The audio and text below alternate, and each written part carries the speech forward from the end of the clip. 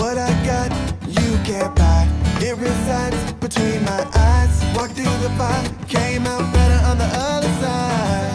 See, life's like a beach if you find the sand. And right now, I feel like $100,000. You are listening to Inspired Insider with your host, Dr. Jeremy Weisz.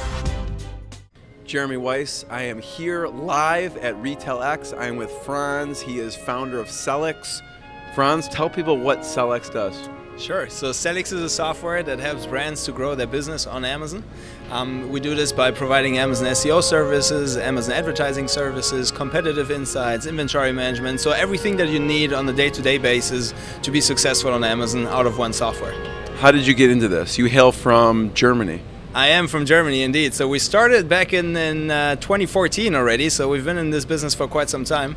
And that was a time when there was really no SEO out there, no Amazon SEO. And so it was a friend of mine who was selling on Amazon reached out to me whether I could build a software for him. What were you doing at the time? Are you a software genius? Not me, but I had another company that was focused on data and data analytics. And so as part of this friend reached out and he asked whether we can support it with Amazon SEO.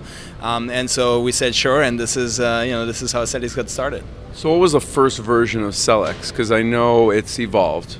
It has evolved quite a bit, yeah. So the first version was literally a ranking tracking software. So you could enter a keyword and you could enter a product, and we would track on a daily basis how this product ranks for that specific keyword. It's a pain to track that stuff. It is a pain. And so this friend of mine, he was doing this manually. So every day he would look up to 50 keywords and then count on which position he would be ranking. And so that was the first version. It was literally just this. And very quickly we realized that ranking is great, but you don't just want to rank or track something. You also want to optimize your rankings. And so we added keyword research, we added listing optimization, so a bunch of things that really help you to not just track your rankings, but improve your rankings. Talk about the optimization and keywords. How does it spit out the keywords we should be using? It's just that easy. It's a push button. You sign up, boom, you get top-ranking keywords, right? You'd be surprised how easy it is. So essentially, yes, based on the product that you have, we make a bunch of recommendations, right? And obviously there's that's kind of our secret sauce. I cannot go too much into detail, but essentially... I want all the details. That's dangerous to talk to you. I know.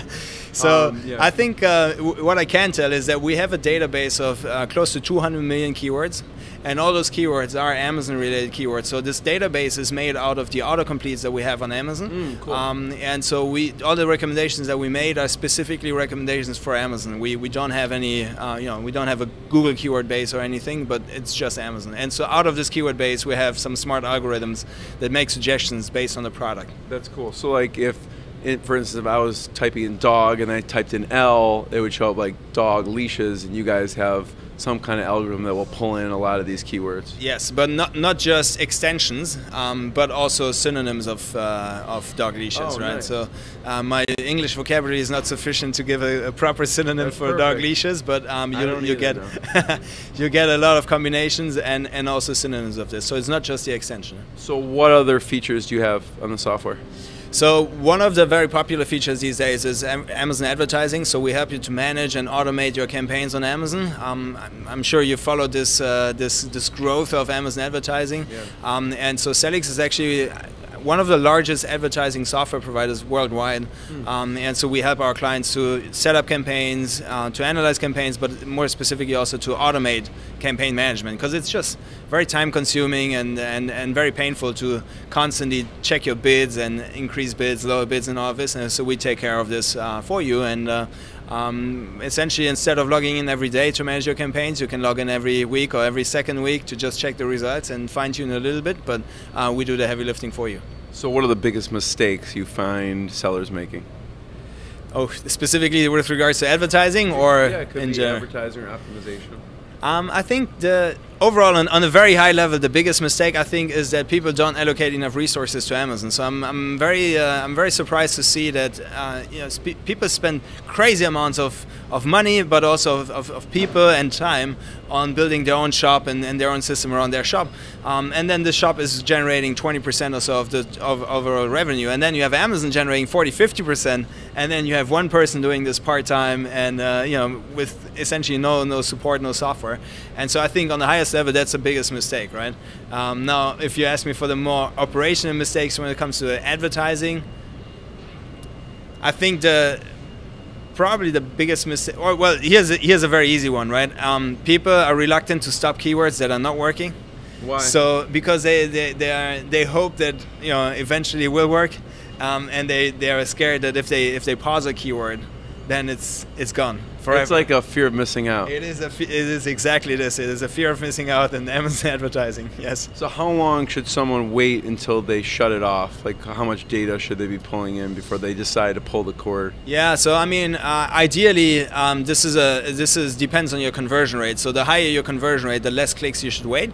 But so I think most importantly, you should not wait a certain time frame. You should wait for a certain number of clicks to happen.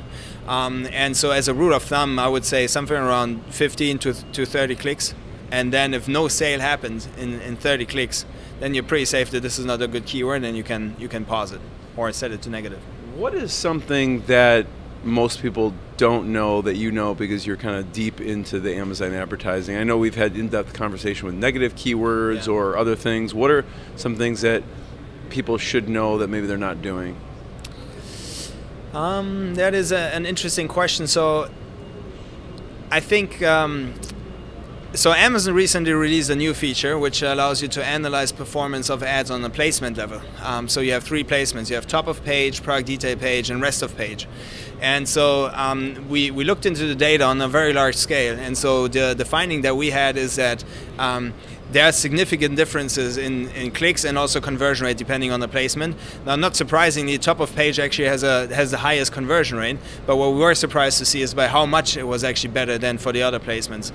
So it is somewhat counterintuitive because those are the most expensive placements, but relative to the conversion rate, they're actually the cheapest ones. Really? So you actually get the best return on ad spend at the top of page, relative to all the other ones, even though the cost per clicks are the highest one also for top of page. So it's a bit counterintuitive to bid the most, but you get the most in return. Yeah, so I think it's all about the return. Eventually, it's about the return. It doesn't matter how much it costs, right? It matters how much you get back for that cost. And so on top of page, you get more return for the invest.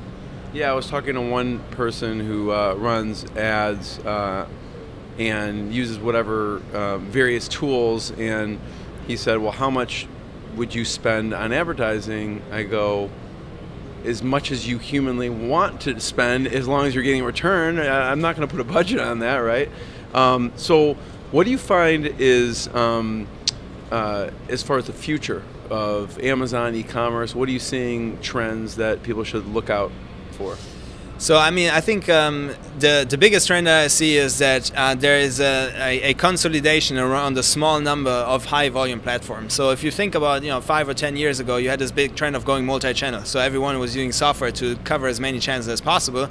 And so the trend that we see now is that this is getting reduced to a handful of meaningful channels. Obviously Amazon clearly number one, but then also eBay, Walmart, Target, and so it's you have a small number of very relevant channels. So I think that this is a big trend that I see in the next 5 years in e-commerce, where it is not so much about being present on all the channels, but it's about being very present on a few number of channels. Yeah, it's like an 80-20. It is 80-20, absolutely. And I think when you think about how do you invest your time, then I think in the past it made a lot of sense to invest your time thinking about how can you be present on all those channels. Now you should spend your time thinking on those 1, 2, 3, 4 channels and how you can go very deep in those channels and really get the most out of it, because those channels are getting a lot more complex. So if we take Amazon for as an example, Amazon 5, 6, 7 years ago was essentially a sales channel. You upload your products and you sell, right? And you wait for money to come in, essentially. And what happened now over the last years is that Amazon has evolved into a marketing channel as well. So suddenly, all the complexities that you had around AdWords and social media marketing and all of this, all of those complexities are now on Amazon, which on one side makes it more complex, but on the other side also increases opportunity because you can reach a lot more people and you can do a lot more than just uploading your products. So I think that this is really this, less channels, but invest more in those channels because those channels are getting more complex. I think that this is overall the big trend that I see in the next couple of years. So one last question, Franz. What you were saying on that is very interesting. But what's been the proudest moment with Sellics so far? A proud milestone. A proud milestone. You mean overall in the company history? The company, yeah. I think so. Obviously, as we're based out of Europe, opening up the U.S. office was a very proud moment for us. So we have an office in New York now, where we have a bit more than 10 people at this point, and so that was certainly a big moment for us. Thank you. Live from Retail X, check out Sellics.com. What I got, you can't buy. It resides between my eyes. Walked through the fire, came out better on the other side.